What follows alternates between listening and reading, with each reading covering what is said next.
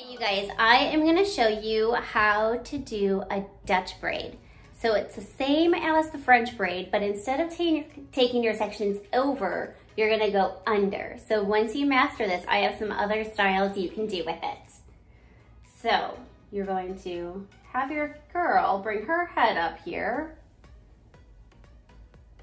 I almost find this one a little bit easier than even doing the regular French braid, because you have to keep your hands nice and tight against the head here, that it makes the braid a lot tighter. Oops. See, almost started over there. So you want to grab your sections and you're going to go under. Okay.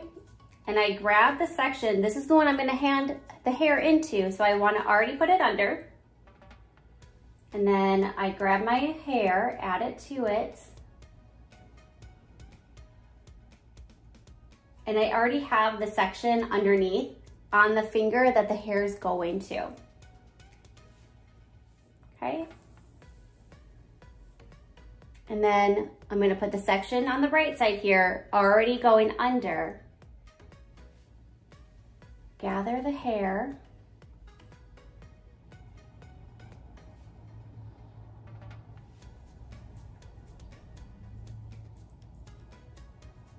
And then just keep following down. So I want to keep like almost like the back of my hand pressed against her head. That's going to keep it nice and tight, my braid.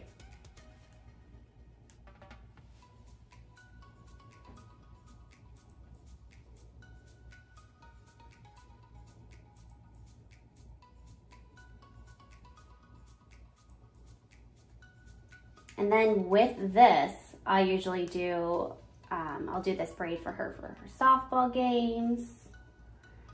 Just something to keep the hair out of the face.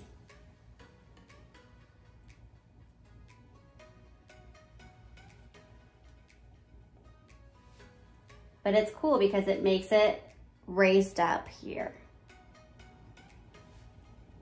And then you can see all the different colors in her hair. All natural, I might say.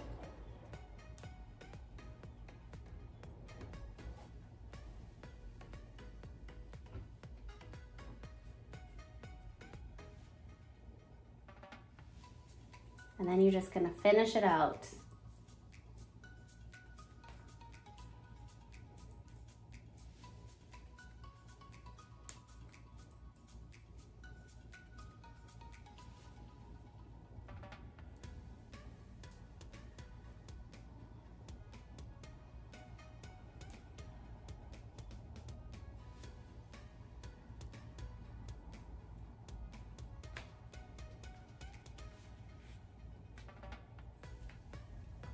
And there is the Dutch braid.